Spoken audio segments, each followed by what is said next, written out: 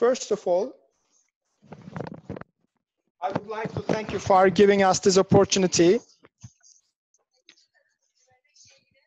I would like to salute all participants on behalf of my city and on behalf of my people.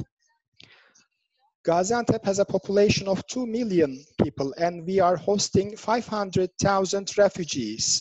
And we live that for long years. As Emilia has mentioned, it is a special city. And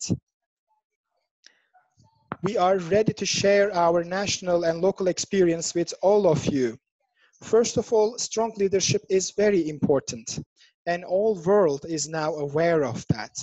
Together with a strong leadership, it is important to have a strong health infrastructure. And this was the biggest help during Turkey's experience. Almost 18 years ago, Turkey has started a transformation project in health sector. We have invested a lot in health sector, and we have created universal social security to everyone and health service to everyone. Now this is our biggest power. We have seen the experience of United States and how much they suffered. And as Turkey, we didn't suffer any of that. And I think that's very important to share, to have universal healthcare coverage and social security, because that shows that our priority was on human-centered, and it was an environmental sensitivity was there. It is not enough just to be economically growing. A humanitarian perspective is very important, and those countries who have it managed better. Under this coordination, we had a very good cooperation between the central government and the local governments, and we had very good cooperation within our municipality. We had a women mentality, feminist approach. When we compared this everything, we are now, as Gaziantep city, is in a low risk city in Turkey. And we are pleased to be in that condition, that we don't have high risk. Our first priority was hygiene, sanitation. Every part of our city, public space or private space, that have been cleaned and sanitized by our teams. Since we are an industrial city, we are quite fortunate in terms of having enough fabric. We have produced more than enough masks for our people. We are producing a lot of food as well. So without even stopping our production, we couldn't stop our production. So we made enough activities, measures in working environments, in mass transportation, in social isolation, and also providing protective equipment. In our big workshops, together with our women, we have produced masks, not only for our city, but for the rest of the country. We have sent those packages to other countries as well, protective equipment, masks, to all these countries. Kaybettim. Yeniden bağlıyor. WhatsApp kesildi. Bir daha bir aramamız mümkün mü?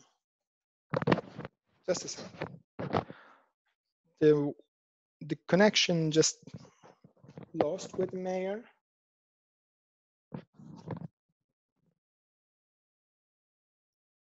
Connection is just lost with Madam Mayor.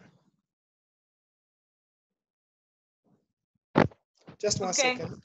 Yes, you think you can solve it in the next minute? We will, if you just give us 1 second. Tekrar ediyorum. Bakalım açması lazım telefonu.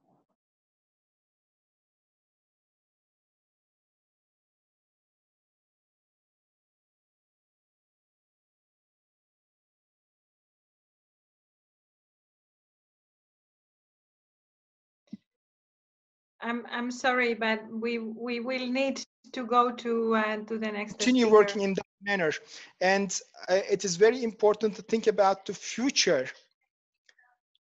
Food security, and we should be able to come up with stronger cities, stronger communities, and we should thank all women working on healthcare sector, and we should also think the position of women working on unregistered sectors. We should create safety for them in their future world. We need a new world order.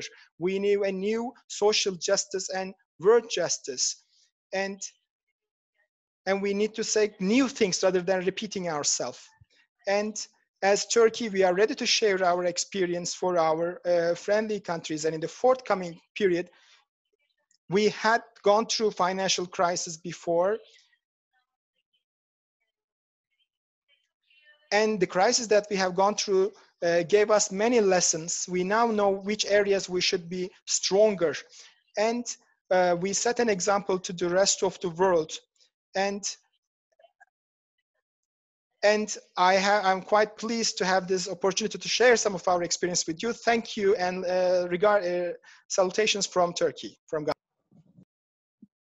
Thank you very much, Mayor, for sharing this important experience, and sorry for the technical problems that we have had, but you know, international work is like that. Thank you very much. We know that the work that you have done with migrant populations also during the COVID crisis is very significant, and that the level of disease in the migrant community is exactly the same as in the rest of Turkey. So very impressive. We heard about it from one of your colleagues a few days ago. Thank you very much. So now let me go to the, we still have something like three speakers left, and then we are going to go to the wrap up.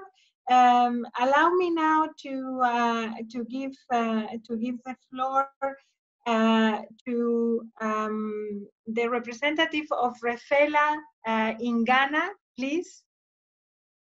Are you there?